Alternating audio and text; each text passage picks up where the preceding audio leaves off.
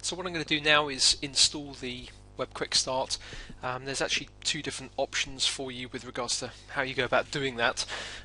There's a manual install which effectively requires you to copy the Quick Start files into the appropriate locations, or alternatively you can use the Alfresco installers, which now will have the option to install the Quick Start out of the box.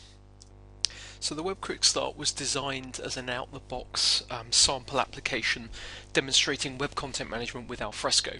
So as part of that out-the-box package, we provide three sort of key components of web content management. So firstly, there's the editorial facilities. Now the Quick Start uses Alfresco Share for editing content. So it's within the share collaboration environments you can manage your website structure, the content, the URLs, and everything around the editorial environment. The Quick Start also provides a sample publishing mechanism, so allowing content authors to edit content without affecting the live version or the publicly viewable version of the website. And the last major component is the actual website itself. So the Quick Start provides an out-of-the-box web application built using Spring MVC, Spring Surf, and OpenCMIS. And that really allows you to literally switch the product on, as you'll see, and to have the end-to-end web content management experience.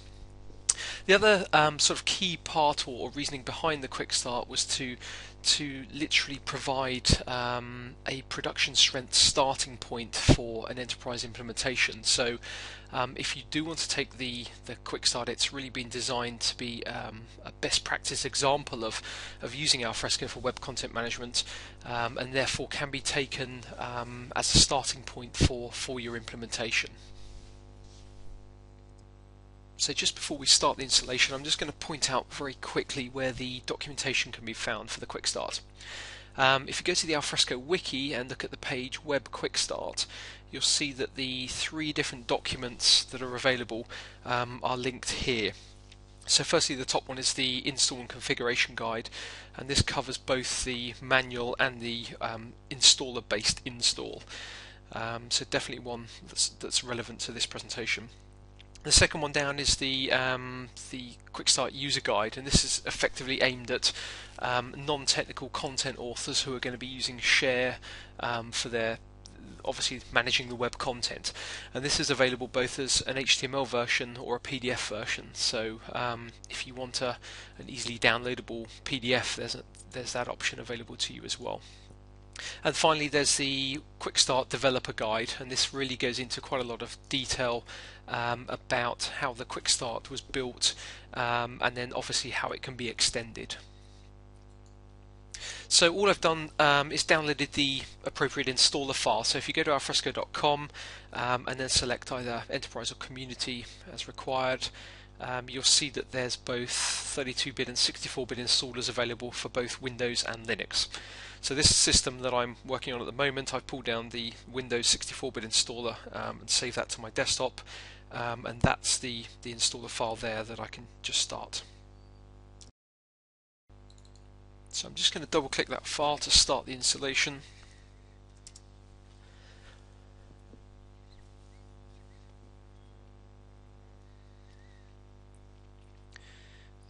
Click next, and you can see here we can have the option to select the appropriate components for this install. Now the third highlighted option down is the Web Quick Start, so we obviously need that one. I'm not going to install anything else in this case, just for this example, but it's worth noting the OpenOffice option at the bottom. If you haven't already got it installed, which I have on this system, it's a requirement for the Web Quick Start to do some of the renditions and transformations. Going to click next. I have the option to do an easy or an advanced install, so if you have if you want to set custom ports and things of that nature, go with the advanced option. Destination of where my Alfresco installation is going to go, I'm going to stay with the default on my C drive. And would I like to install MySQL? I'm going to say yes. And my SQL server root password, let's drop that in. And then a password for the Alfresco administrator account. and that's effectively it. So the installation is going to take a few minutes because it's doing a full Alfresco installation, all the different components, obviously the database, so we'll just let that run through.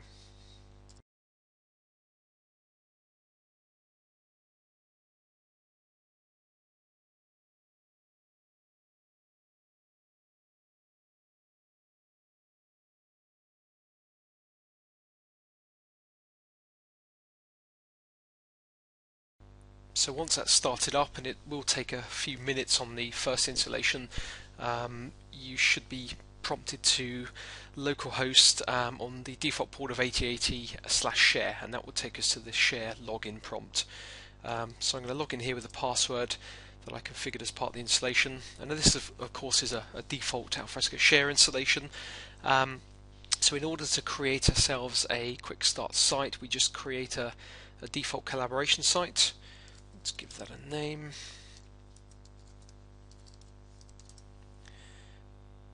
And so in order to now turn this collaboration site into a import the sample quick start data, we can customize the dashboard, and if the quick start has been installed properly, if you click on the add dashlets in the center of the page, you should see the web quick start dashlet is available to us. So we can add that into our own site dashboard. I'm going to delete the getting started and press OK.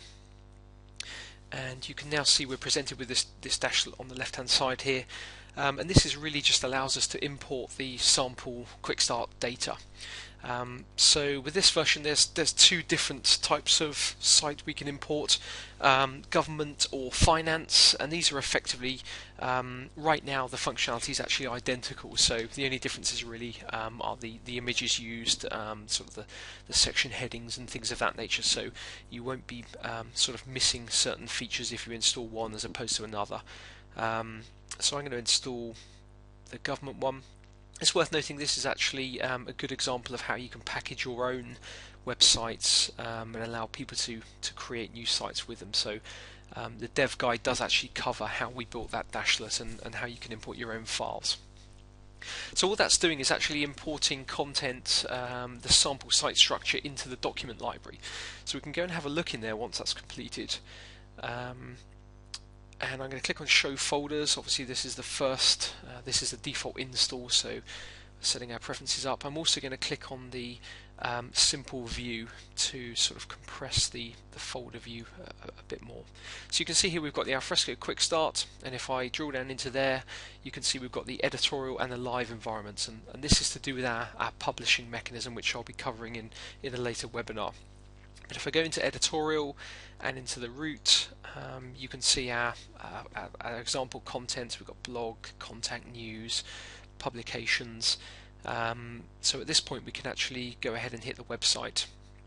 So if I open up a new browser window, and again just hit localhost, but this time hitting the Quick Start web application, so WCMQS, the actual front-end website is then rendered.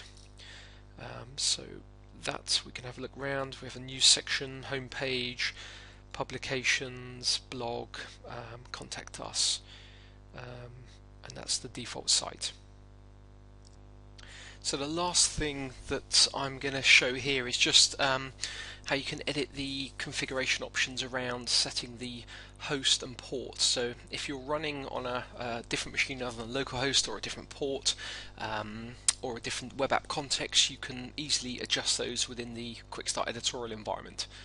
So if we go back to share, and I'm going to navigate to the Quick Start editorial section, so just under Alfresco Quick Start, you'll see the editorial and the live folders, and if you edit the metadata on the editorial site, you can see that there's a number of configuration options in there. So if I've got the host name there can be set, so if it's something different to localhost, the port, and also the web app context if you need to change that for any particular reason.